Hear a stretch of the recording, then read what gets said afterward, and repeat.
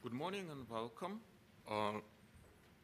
I'm Michael Bouzinier and I work for Brigham Genomic Medicine program, and in the next 5 minutes I'm going to introduce you to Anfisa, which is our variant curation tool. Well, there are many variant curation tools out there, and I'm pretty sure that developers for all of them will tell you that the tools are easy to use, user-friendly, and use a lot of annotations coming from different sources for variant filtration and variant interpretation. But each tool has something unique to them, and I will talk a little bit about what is unique for Anfisa. First of all, Anfisa supports both clinical and research workflows. Most commercial variant curation tools really focus on clinical guidelines and supporting diagnostics and clinical workflows. In fact, I know only one tool that fully supports research workflow, and this is Seeker from Broad. We support both clinical and research, and moreover, our idea is to use research workflow to develop new clinical rules and new clinical workflows. We also focus on collaboration between teams, and Anfisa is being developed by an international community of developers coming from United States, Russia, and Austria. Anfisa was born out of work on undiagnosed disease, where basically each case, if solved, led to some kind of new scientific work.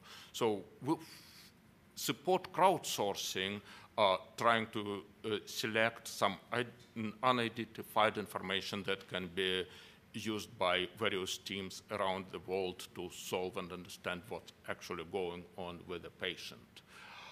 Finally, Anfisa applies to genomics techniques that long have been developed for, let's say, business intelligence, and we use them for genomic works. Oh, sorry.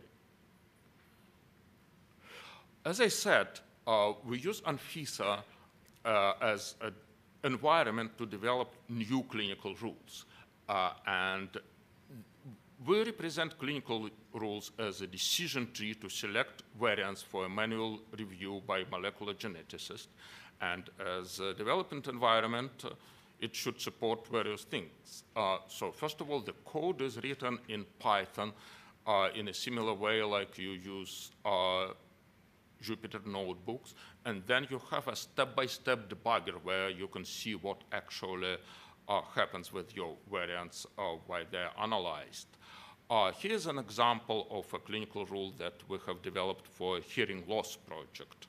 So first we filter, we start with whole genome, which includes about 6 million variants for a trio, and we filter out those variants that do not pass quality metrics, and then we select out of the remaining 5